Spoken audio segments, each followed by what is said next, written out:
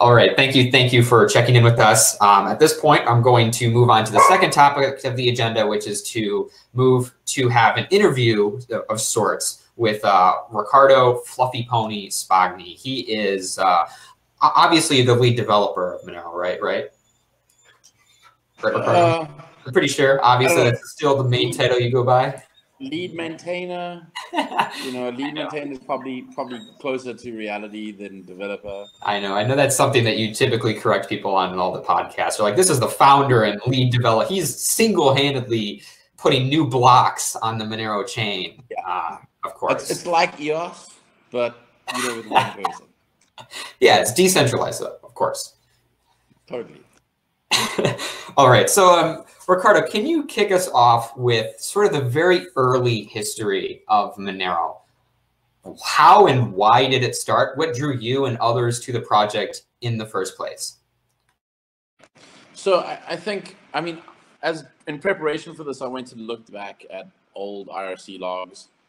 I have IRC logs from 2013 and 2014.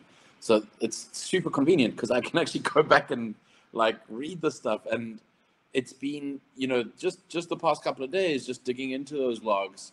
And it's very dense. So I certainly didn't read everything, but there were some highlights and some choice things I picked out. So I figured what would be really interesting is to give people a little bit of background and then sort of tell my personal story. Obviously, there are people at the beginning that have other personal stories that I'm sure they will share over time as well. But so just, sort of a little bit of background is CryptoNote was the white paper that Monero was originally based on.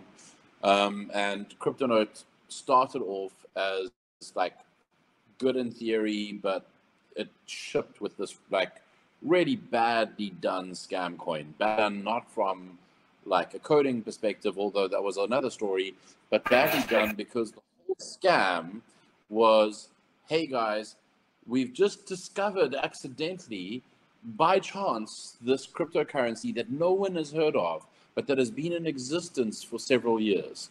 And it's been in existence on the dark web, and that's why you haven't heard of it, because nobody's gone on the dark web and discovered it. Which, of course, everyone that read that was like, but we've gone on the dark web and we've never heard of it. So the scam kind of started falling apart from the beginning because you can't pull the wool over everyone's eyes. Just ask Craig Wright. And it sort of started to get a little bit messy. But part of the scam was, and we sort of discovered this over time, was that they were going to release a bunch of forks. And then the forks were going to sort of just provide additional income because they would be able they would have all this knowledge and they'd be able to mine it much faster than everyone else. Or at least they'd start mining it much faster than everyone else. At any rate, what they didn't count on is human ingenuity and the ability for people to make good of a bad situation. So in many ways, Monero started off on this really rocky foundation. So there's this guy called Thankful for Today, total sock puppet for the CryptoNote Bitcoin scammers. And Thankful for Today goes and launches the first fork of this CryptoNote reference implementation. And he calls it Monero, which in Esperanto literally means Bitcoin, because Monero means coin. So, not a fantastic name, but that aside, everything else, is fairly good from a launch perspective. He announces it on Bitcoin Talk a couple of days before the launch. He tries to make binaries available and, make sure that he's around to provide a little bit of support. So, not bad from a launch perspective, apart from the general scamminess. And very quickly, I went and actually checked my logs, and this is now, let me actually open my logs so I can make sure I'm accurate. By the time April the 27th rolls around, we're already in our own chat room on Freenode, so we've already moved from Monero to Monero. And this is, April 27th is what? That's less than 10 days after launch. And we're already having a big disagreement with him.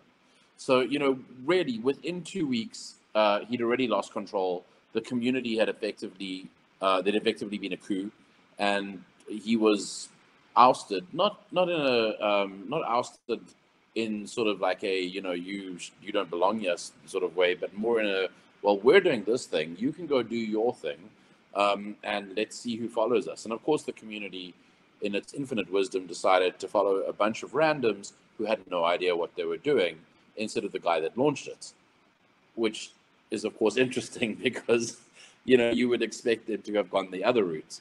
But just some choice things. So my personal journey began when the crypto note thing was uncovered, and the whole like dark web secret launch, or the not so secret whatever thing was revealed. And these are the logs from RSC, and I get this like message on RSC from a guy I know quite well, and he says, "Morning, did you take a look at CryptoNote?" So I'm like, "No." So he links me to it, and he says, "Well, it's based on ring signatures for transactions, making it anonymous. Could either totally fail or be the next big thing." So I went and read up a little bit, and I was like, "Oh, this thing's kind of interesting." And looked at the code, and it was clear that it wasn't based on Bitcoin. And I said something that like really stuck with me. I said to him, "Oh yeah, the problem will be that it's not Bitcoin or based on Bitcoin, so everything has to be re-engineered." And little did I know that what that actually meant, for me, was that I would be the one like getting stuck in and trying to help people re-engineer stuff. I thought like, oh, this is interesting. Other people go and re-engineer. And I never expected that I would have to go and herd cats and do a bunch of stuff myself. Other choice bits that are interesting from Monero's really early history. So this is 27th of April. Days after launch, we have this bot in the channel called Bot Monero. Get it? Because Bit Monero. And you could query Bot Monero, and you could ask it things like, what's the current difficulty? What's the current block height? What's the estimated hash rate? So 27th of April, and the hash rate's about 7,400 hashes per second. So, I mean, let that sit in your mind for a bit, because, Monero currently, I mean, the mining network, even before we had ASICs on the network, even before we forked, before we did any of that, was significantly larger than 7,400 hashes per second. Also, same day, 27th of April, this guy called Zone117X gets invited into the channel. He is the developer of NOMP, and there's this whole discussion about, hey, so there is no mining pool software for Monero or for CryptoNotes in general. The only way you can mine it is solo mining with the CPU, not with the GPU. And there's this whole discussion of, hey, would it be possible to add support for Monero to NOMP? And this very serious discussion about how very difficult this would be, because none of the RPC calls are the same. Everything is different. Fast forward to the next day, the 28th of April, the hash rate has gone up to 9,300 hashes per second. The 28th of April as well was interesting because there was an OTC market that started on Bitcoin Talk. And by that stage, 28th of April, the first OTC trade was on the 22nd of April. So, the OTC market had been running for a little bit. For those that are interested in price, the very first OTC trade recorded for Monero was 1,000 Monero that was sold for 0.5 Bitcoin. At the time, Bitcoin was at about $500. So that means they paid about $250 for 1,000 Monero, which is now worth $70,000 if they held on to it. For those interested rather, it was A's who bought the 1,000 Monero. And who did he buy it? I can't even remember who he bought it from. Oh, he bought it from Noodle Doodle. So, this is like super early on. And then 29th of April, we broke 10,000 hashes per second, which was really, monumental in our minds. And then last sort of interesting tidbit from Monero's really early history was the 30th of April. And again, this just really goes to show how little we knew and how we were still so inexperienced in many ways. Was 30th of April, Taco Time, Taco Time was really the guy that did the actual act of forking the Monero repository on GitHub.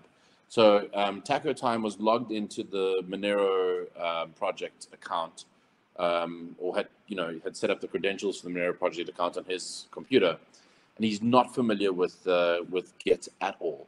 And he's trying to get Git working, and he's trying to like commit stuff and submit a pull request. And anyway, he ends up messing it up so badly that the Monero project GitHub account opens a pull request on the BitMonero repository, on the BitMonero project GitHub account. It's still there today. It's the second pull request that's open on the BitMonero project / BitMonero repo. It's still open. I mean, thankful for today, just abandoned and never merged it, but never closed it either. And it's pretty hilarious. It's like this weird piece of history where we were just like, where Taco Time was super confused about Git and ended up opening this pull request in the wrong place and totally the wrong way. And it lives there in perpetuity. I don't think anyone's ever going to log in and close it. So that's like, yeah, I mean, that's like super early history. That's April 2014, 5 years ago, when we knew nothing. We had no idea what we were doing. I thought at the time, I mean, I'd like read the white paper, didn't understand half of it. I mean, I understood some and then didn't understand other important bits. And somehow in my mind, I thought that ring signatures applied to outputs and not inputs, which is a story for another day. So, I mean, it was really early days. We were super confused. We didn't know what we were doing. We were picking up all these pieces that other people had dropped. And it was an interesting time. There was nothing really. I know that you've described the sort of the acquisition of Monero as someone depositing a baby on your doorstep, and you take this responsibility because you assume no one else can do it better. But sort of at that moment, can you walk us through how you sort of went through the process of essentially triage? Okay, you have this cryptocurrency. How do you prioritize what really receives work? Like, how did you even figure out what needed work, and how did you determine what to put your efforts to, and how do you find people that can even work on that? Can you walk us through that very first initial exploration process? Sure. So we were blessed with a couple of things. The first was we had Taco Time and Noodle Doodle, who were super willing to do work, and they were like extremely talented C++ developers. For all that Taco Time couldn't figure out how GitHub worked, or Git, like he was really good at C++. So we had this initial spurt of like very basic things that needed to be done. So as an example, there were no Mac binaries. In fact, it didn't compile on Mac at all. So one of the early things was like, just knuckling down, compiling on Mac. And then it's like, cool, now we've got Linux working, we've got Mac working. Okay, we're sort of getting there. It was working. It was compiling on Windows in C++.NET. So, I mean, that was a whole thing as well, because like you've basically got this entirely separate build infrastructure for Windows, which is in this like fantastic IDE, and then everything else is command line, and it's like super trippy. One of the things that was really difficult for us as well is there were no code comments. And I mean, literally no code comments. It was actually as if someone had taken the code that a bunch of people had worked on, full of comments, and they'd gone, let's strip out all the comments before we make this available publicly. So that was really difficult because you had no idea why certain decisions were made, what the thinking was, what the reasoning was, why, like where to find things. Everything you wanted to know, you had to backtrack. You had to go and like dig in, this class is like references. Okay, now we got to go to that class. Like you had to, I mean, you just lived on the command line in grep trying to find things all the time. Do you think that was essentially deliberate for the point of trying to prevent someone else from taking the code and maintaining it themselves? Do you think it was try to literally prevent exactly what you did? I suspect so. I mean, I've thought about this. I mean, why would anyone strip out code comments if not to infuriate anyone that's trying to work on it? It was almost to keep them as the center of truth, the center of knowledge. Like you know, anything you want to do, you can't really do it, but they can do it because they have access to the like original source that is full of code comments. And so that was, you know, it felt a little cruel. And it also led to some people being publicly infuriated by the code. Most famously, Peter Todd, who took a look at the code, tried to dig in a bit, and then eventually just said, "I'm sorry, I can't," publicly. And it was, you know, you sort of look at that and you're like, okay, like why would anyone do that? Well, obviously it's to retain control, and to really think about how much adversity the developers, the community, everyone had to overcome is phenomenal. I'm really just proud of all the effort that everyone put in. To get back to your original question though, how do you decide what to work on? So, you know, there were several major problems that we identified early on. The first was the blockchain was in RAM. So that meant that the blockchain could only grow as big as the memory on your computer. And then periodically, every 8 hours or however often it was, I think it was every 8 hours, it would save that blockchain from memory onto disk. And then when you quit, it would also save it onto disk. This was, of course, ridiculous and unworkable. Other things that were really interesting were that, you know, there was no like mnemonic system like we have today with the seed words. You would create a wallet, it would use 2 random keys. And then if you ever got rid of that wallet file, keys are gone forever, no way to recover them. There was also no like plain text way of saving them. You literally had to save that file in some sort of non-volatile way and hope that you could recover it in future. Other issues that we had were no pool software, no way to mine Monero except solo mine, no GPU miner when the GPU miner was clearly possible.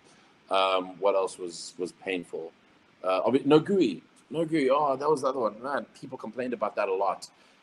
So we sort of try to tackle a million things at this time because, again, you know, it's this nascent project. We don't really know what we're doing. So we're like, okay, you know, oh, we need a GUI. And so we start on that. And then at the same time, someone else is like, oh, we need pool software, and sort of start down that. And so you're trying to just like get to all these things at the same time. And then we tried really hard. And I think after like 6, 7, 8 months, really towards the end of 2014, that's when we really got hard with ourselves. And we were like, okay, some of these things are just not going to happen. So we scrapped the GUI software for the moment. At that point in time, we had the designs ready. We had this basic framework that was compiling in Qt. It was almost ready to start hooking it up. We just didn't have the time, we didn't have the resources, we didn't have the energy. Pool software was more important. GPU mining, well, you know, somebody would work on that. Eventually Wolf worked on it, and, you know, stuff started getting released at some point. But it was really, it was really difficult at the beginning. Everything was painful. Everything required like in-depth research. And I'll give you a classic example of this, and that is the blockchain in RAM. So the blockchain's in memory. We need to get the blockchain out of memory. It's not feasible for it to be in memory. And there's super big time constraints on this, because once the blockchain starts hitting like 4 gigs, then even if you have more than 4 gigs of RAM, you can't save it to disk on 32-bit systems. So, you know, we've got a limited time frame for 32-bit systems. And obviously, I mean, especially in 2014, how many people had more than like 4 gigs of memory? You know, I mean, that was not that common. And a lot of people who did have more only had 8 gigs of memory, so we would still had a problem like pretty soon thereafter. So, you know, we're sort of trying to tackle that, and then we go, okay, so we need to have this blockchain in a database. What should that look like? Well, okay, what does Bitcoin do? You know, it's the first question we always asked was like, what does Bitcoin do? Okay, Bitcoin did level DB and then or Berkeley DB, and then they switched to level DB. So should we do that? Is this a good choice for our workload? You know, because we weren't really very big on like not invented yet syndrome. Taco Time had contributed to Bitcoin and had a bunch of ideas of his own. And obviously, like, other people just came with sort of a more fresh approach, but everyone had a great deal of respect for what Bitcoin had accomplished. And so it was like, okay, what did Bitcoin do? should we do it differently? And if we're going to do it differently, why? So one of those early discussions was around the database, and I went and did a bunch of research, and I found this thing called HamsterDB, which seemed really interesting because it had like the free open source version, and then it also had a closed source version, which was slightly faster, or I think significantly faster, which was great for like enterprise environments. So I thought this was kind of a nice mix, because you can have the open source one that everyone runs, and then if you are like an enterprise environment, or let's say an exchange or a mining tool or whatever, you can then go and use the faster commercial version and go pay for it.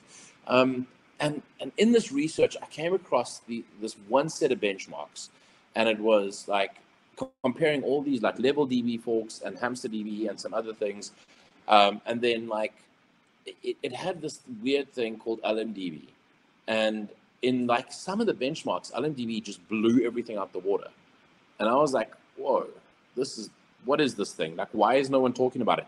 Everything that I read on embedded databases is like LevelDB forks, and then occasionally a couple of others. Oh, SQLite, it's the other one that gets thrown in all the time. And why is no one talking about LMDB? It's so weird. And then I went and like checked the LMDB, went and did an actual search for LMDB things, like comparisons that people had made, and where they'd given it actual workloads and they'd benchmarked it.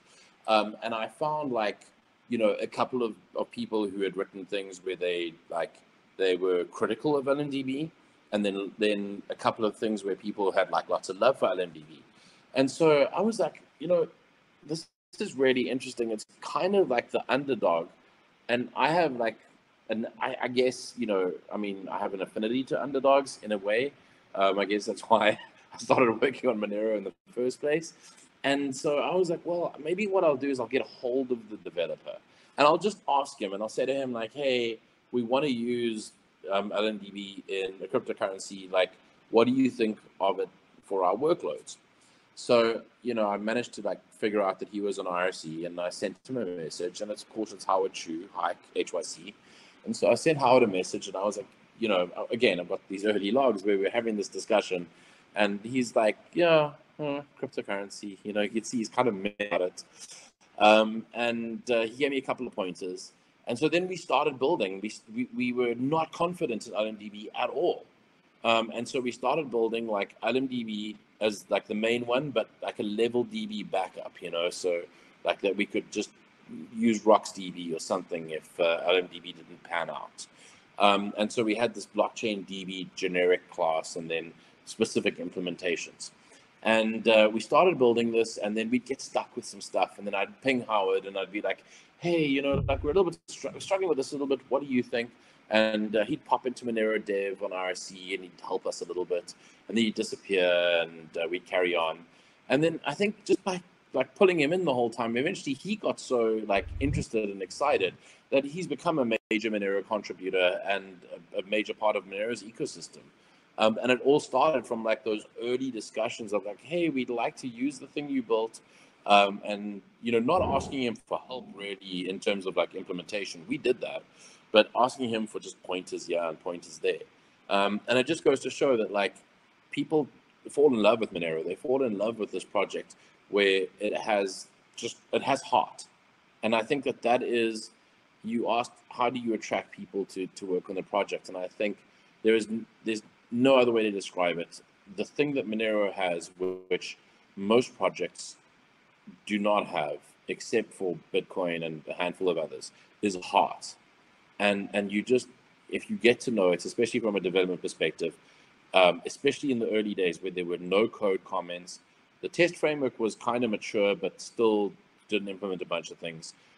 There were no builds for like a bunch of platforms. Everything was terrible. The code was awful in many ways, but you fell in love with it because it was like this piece of clay, and you had this lump of clay, and you were like, I can see what the pot looks like when I'm done. If I put it on one of those big rotatey things, and I have a bunch of water, and I pour the water on it, and I mold it, and then someone comes behind me and puts their arms around me whilst I'm doing that, I will end up with this lovely vase. And you could see that. You could see the potential, but that's all you could see because everything was a mess. And just falling in love with it at the beginning with this lumpy piece of clay. I could see that happen for other people and for other developers that pitched up that wanted to work on it and that have stuck around for years, not for personal gain, but just out of sheer interest in what Monero can be. Awesome. So we're about halfway through, so I'm going to move on to a few other questions. But the first one I want to ask is, if you had to do this entire process all over again, I know it would be a rough process, but what do you wish you knew when you were going through this process that would have helped you out a lot? That's a good question. I think I wish that I had, I mean, obviously I wish I had the knowledge now that I had then. I wish I had known what people wanted and needed out of the software early on. You know, we had to bash our head a lot in terms of figuring that out. And it's been equal parts rewarding and challenging and frustrating. But I really wish I knew what people really wanted, because it's such a hard thing to read. You know, people complained about the GUI, and they need the GUI, they want the GUI. And it took us a few years to get it out because we were so prioritized security and just getting things working. And when we did release it, then we had a lot of really positive feedback from people that were like, cool, the GUI. And then also just a bunch of like negative feedback from people that are like, this is not what I expected. You know, like I just wanted a thing that would start up and work magically and not run a full node. And it's, you know, like, I don't know. I mean, maybe if we knew now, or knew then what we know now, maybe what we would have done is just like put a gigantic pause on things and be like, look, these are the 10 things that we need to do before anyone can use Monero. And between now and then, like the only way you're going to use it is the command line, and that's it, tough. We're not going to have easy access tools. Our time frame on getting these tools out to you is like 5 years. Like, deal with it. And maybe that would have been a better approach instead of chasing our tail constantly. I also think that we've spent a lot of time getting a lot of hate and a lot of negativity from people for various reasons. Monero just is that project that some people love to hate, whether it is because they're in competition, whether it is because they're jealous, whether it is that they legitimately believe their thing is better. I don't know, and I don't really care. But we've dealt with a lot of hate, like more than usual. I mean, I'm used to hate on the internet.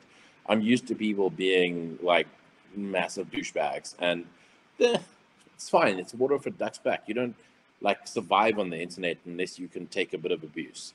But Monero has really had a lot of aggressive abuse hurled at it, a lot of unnecessary public abuse, and we've survived through all of that and prospered.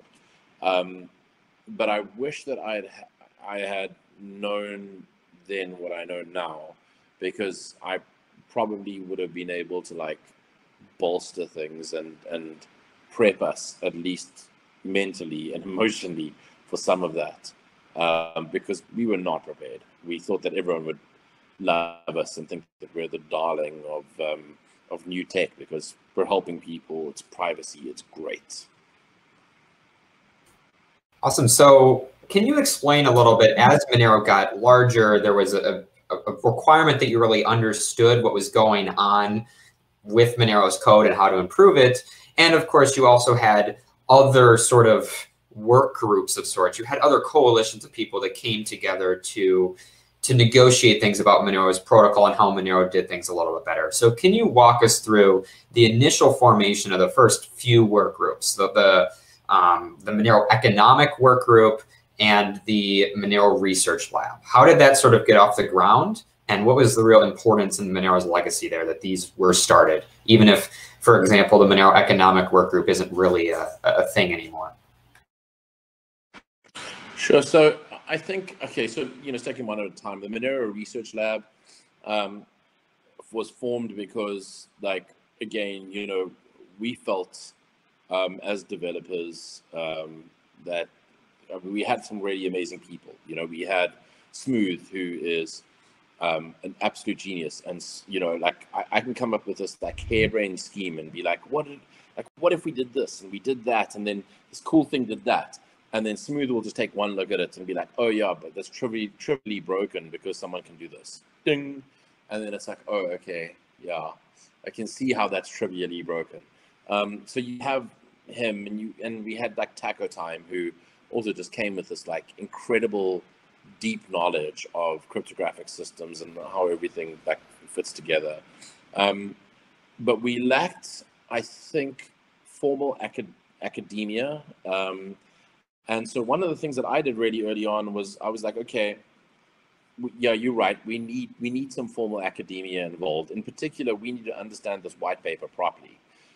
And so I went onto Reddit, and I went onto, I think it was the For Hire subreddit, and I Googled for like mathematician. And I came across this guy, and he was offering maths classes and you know, offering assistance with homework and stuff like that. But his credentials were pretty solid. So I sent him a message, and I was like, hey, so we can't pay much, but we can pay you a little bit of money to like annotate this white paper. And that we have, because we don't really understand it that well. And he was like, okay, cool. And this was Brandon Saray. And he was like, okay, that's cool. I can do that. And this is how much I'll charge you. And, you know, we came to an agreement there. And then like he sort of started, and he was like, well, I've got this friend who's more familiar with cryptography. And what if he helped me and we did it together? And I think we didn't even like change the rate. Like they gave us the same rate, you know, for both of them to do it. And it was such a small amount of money. It was ridiculous. But like they were academics at university, and like we needed the help, and they needed that little bit of money, and so everything sort of came together. Anyway, his friend was Sarang, and so they both got involved. And like at the beginning, like we had this discussion about when you publish this, because they started working on it. We said, like, when you publish this, what name are you going to publish this under? And he was like, I don't know. Let me go and speak to my advisor, and I'll come back to you. So he spoke to his advisor, and his advisor was like, oh, cryptocurrency can be a little bit dodgy. Maybe don't publish it under your own name. You can always go and like later on and be like, oh, you know, yeah, I'm connecting my real name to my pseudonym. And so we decided we needed a pseudonym. So I said to him, okay, you know, why don't you guys come up with a pseudonym scheme, and, you know, then we can do that. So he was like, okay, cool. So he went away and came back, and he said they decided the pseudonym scheme they're going to use is their surname is going to be Notha, and their first name will start with an S. So they're going to be Saray Notha and Sarang Notha. Great. So that was really the start of the Monero Research Lab with the two of them. And shortly after they not that shortly, I'd say, you know, within a few months of them starting and doing this great big annotation of white papers, we came across this other guy who pitched up and wanted to like help contribute on the research side. And we were like, well, you can contribute on the research side, but then you need to join the Monero Research Lab, which is like this open collaboration. And if you're going to do that, you need to have a first name that starts with S, and then your surname needs to be Notha for your pseudonym. And he was like, okay, I'll be Shen Notha. Great. So now we have three people. And that's sort of like how it snowballed. And it was just this like these people that would like speak a little bit to each other online and bounce ideas around. And then I went to Salt Lake City in Utah and flew Saray, Sarang, and Shen all into Salt Lake City. Well, I think Shen was nearby and whatever. Anyway, they all came, and we hung out in Salt Lake City for like a weekend, and drove around. I was there visiting my business partner, and he had an Audi TT, and it was hilarious because like we crammed into this Audi TT, and at one point it was like, I think there were like 5 of us in an Audi TT. That car does not have a lot of space. I don't actually know how we managed to fit in there. And of course, being South African, like, you know, I'm not like that familiar with mileage and like how much mileage you get when you're measuring miles and your gas is not measured in liters. And my business partner told me that the gas gauge was broken, but I like forgot. And so he was like, you probably have like 100 miles or whatever it was. And I totally forgot. And we ran out of gas on the highway. And thankfully it was like near a slipway coming off the highway. And we sort of just rolled to a halt on the side of the highway. And the Monero Research Lab and I had to walk to a petrol station and get like a little thing of gas and go back up and like pour it into the tank and then drive the car down to like fill it up properly. And that was that was the first Monero Research Lab meetup where we, again, like just had no idea what we were doing and no idea what we were getting into, but we were trying it out and it was fun.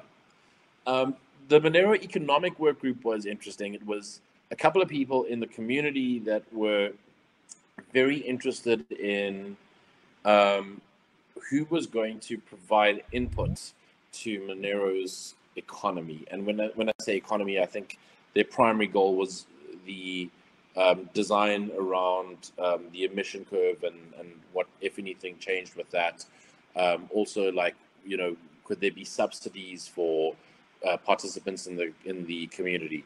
And they had in the economy rather. They had really good intentions, but they had this idea like you had to pay to join the Monero Economic Work Group, and then there would be meetings and there would be votes and all sorts of stuff.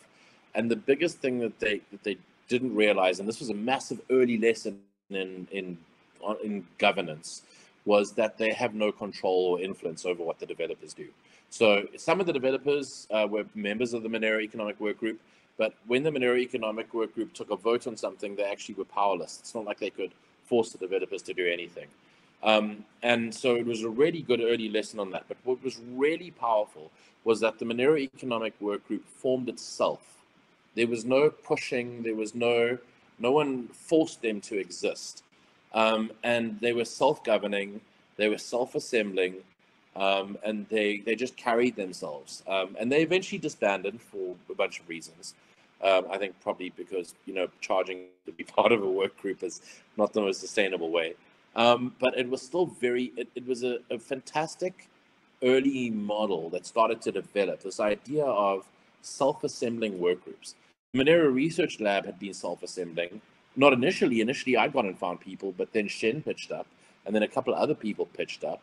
And the Monero Economic Work Group was self-assembling. And so this formed the basis for what we have today, which is anyone can pitch up and form a work group. You want to do marketing? No problem, form a work group. And that's why we have the Monero Outreach Work Group.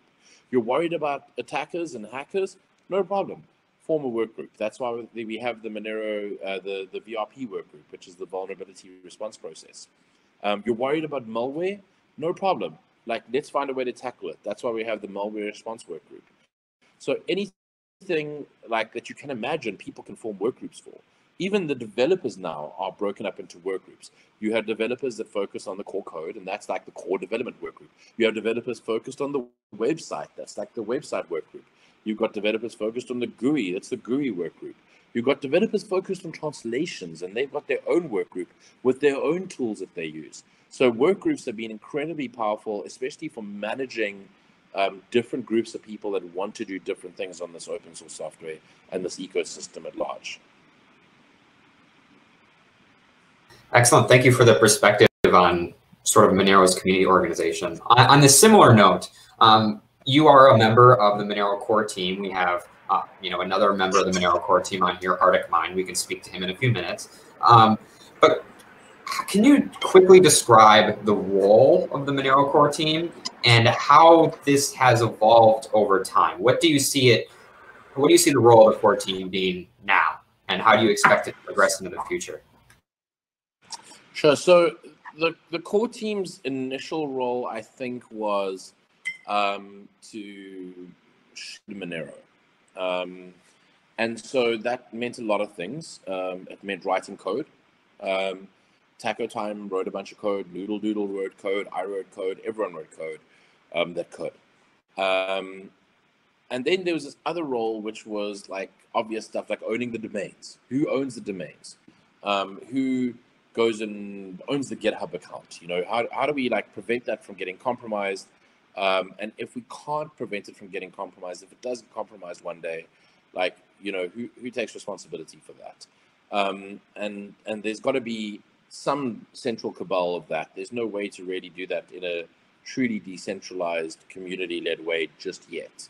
You know, you can't have a domain that's owned by a community at this stage. So you know, those are the basic things that they do. And really, I think the initial role was stewardship.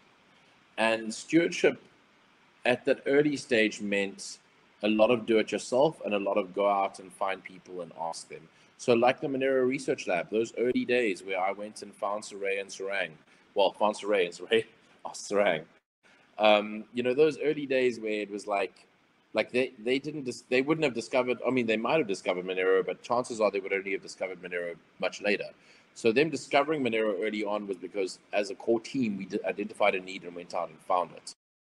That has changed significantly. I would say as a core team now, we maybe have, we have some, our voice carries some weight as individuals. There's no doubt about that. But I mean, there are people who've been around for a long time whose voice carries weight and they're not part of the core team, like Monero Moo, like Hike, you know, like a bunch of people. So it's not that that's the defining factor. I think literally the only thing that really the core team does nowadays is owns the GitHub repo and owns the domains, and then handles financial stuff, very limited financial stuff. So paying for like the build servers and paying for like the CDN and a couple of those things. You know, we like someone's got to pay for those, and we pay for those typically out of general donations. Or more recently, we've got that's donate or that is sponsoring the server that the Monero website and a lot of the key resources are served off of, and then Tori is sponsoring the CDN. We haven't really started speaking about that. It's something that's just changed over the past couple of months. So we haven't needed to tap into the general donation fund for that. But beyond that, there's nothing. You know, we don't make decisions. We don't really decide anything. As individuals, we can participate in things. So apart from my role in the core team, I'm also the lead maintainer, which is a separate thing. And so as the lead maintainer, I make suggestions about when we branch, when we tag releases, and all I make are suggestions. You know, if I say I think it's a good idea to tag on Tuesday, and everyone says, no, it's a bad idea, we should tag on Monday, I'm going to tag on Monday. I'm not going to do what I want to do. So there's, you know, the roles are, we're almost put in place, or we have authority that's relative, and it's relative because we're given that authority by the community. When we don't have, we're not self-authorizing, we're not, you know, we can't go and just do our own thing. And really, given Monero's history and what happened early on, we're in a position where if we take one false move and we aggravate the community too much, they will just fork away from us. They'll fork away from the core team and go set up different domains and different GitHub repos. They'll fork away from the developers if they don't like what the developers are doing. So our power and authority is relative, and we're very cautious and careful not to overreach. We have no control, and that's the way we like it. It's not centralized in any way, which is the way we prefer it. All right, thank you so much, Ricardo fluffypony. I'm glad that we were able to just sort of touch the surface here on some of Monero's early history. We really didn't get into anything really outside of 2014, apart from a few things looking forward with the core team. So I'm glad you're able to set the perspective on Monero's early history. Thank you so much for joining us and having that discussion with us.